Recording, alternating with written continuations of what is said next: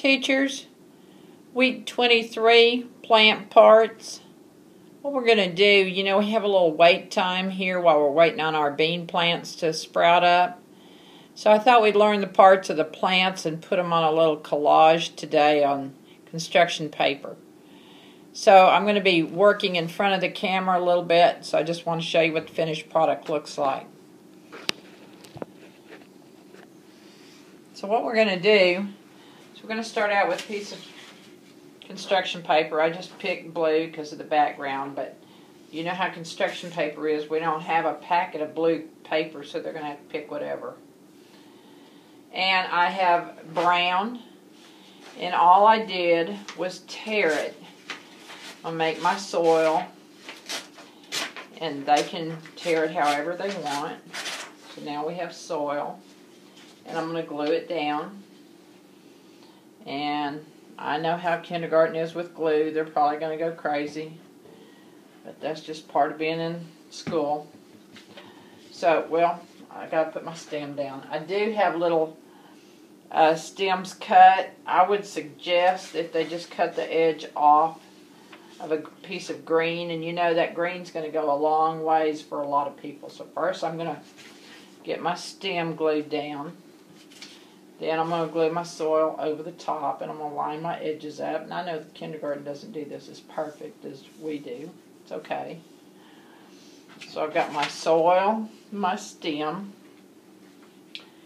and then I'm going to take my cupcake holder, and I'm just going to tell them, there's a circle right there in the middle.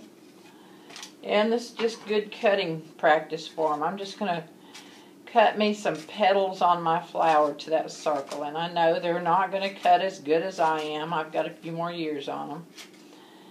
But it's good practice. So I'm going to get that petal cut. Then we're going to glue it down. I'm just going to put some glue on top of on the bottom here. And I know kindergarten's going to go wild with the glue.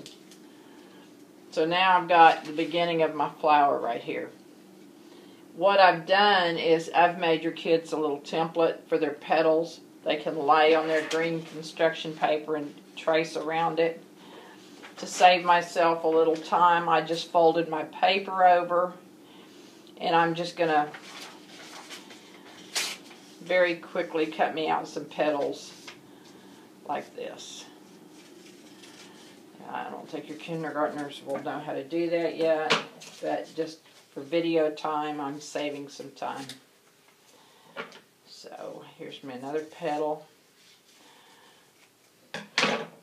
And I'm going to kind of, I don't really want to glue them flat down, but that's up to you kindergarten kids. I know they can't do everything like we do. I'm just going to put a little bit of glue right there on the edge and stick them on the side of my flower. And there's no perfect petal. And I've got a flower with a stem, petals on my flowers, leaves, stem, and some dirt going for me. Just for fun, I took some tissue paper and I just rolled it in a ball. I'm going to stick me a glob of glue there. Instead of them spending all their time cutting out a sun, I'm just going to stick that sun there, and it kind of makes a 3D sun. So now I got me a sun. Now this is, the next part might be hard for them, I'm not sure. I did check with a kindergarten teacher on this, and they thought they were able to do this. I just took a bunch of this string, and I just wadded it together. And then I'm just going to cut it. The loops that I see, I don't know how your kindergartners are going to do with this. There's no right or wrong here. It doesn't really matter. I'm just kind of trimming my little roots up so that they're kind of different. And I'm just going to wad them. And I'm going to stick me a glob of glue here. And I'm going to stick it down. Now I'm trying to act like a kindergarten kid. I want to kind of spread them out a little. That's the good thing about this string and glue. It wouldn't take much to get stuck all over this paper, and that's really what roots look like. So in a matter of just a few minutes, I've got me a sun, I've got me a flower, I've got a stem, I've got my leaves, and I've got my roots. Now what I'd like to add is some water. Well, let's add our seeds first. I'm just going to put some glue here in the middle. I happen to have some sunflower seeds left over from another project. It could be lima beans. It could be anything as long as they know they're seeds. So I'm just going to glue me some seeds in here so that they know that that flower also makes seeds. I didn't do it on this one. I realized after I made this little diagram right here that they're going to go by, that they actually put their seed right here, which is a good idea so that the kids kind of understand all this grew from a seed. So I'm going to put me a seed right there. So we're going to change this up just a bit. I wouldn't put it here, I'd put it right there. So now I have my little diagram. I'm going to add me some rain.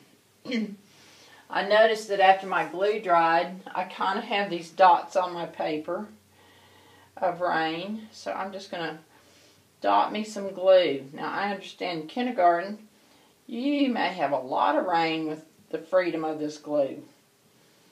But you're just going to have to model this for them and walk around and check on them. As that dries and that glue runs down, it's going to look more like rain. Now I've also given you this little paper right here. And I went ahead and labeled them so that they could draw a line to their sun and write the word sun. Draw a line to their petals and write petals. Draw a line to their leaves and write leaves. Label their seed and their soil and their rain. And this will give us a little time for our bean seeds to come up. We can check on them. We won't have a lot of growth in just the 7 days for them to be recording. But now we have the parts of a plant right here. You can take these back to your room, hang them on your wall. I'd like to put some down outside the science lab. Thank you.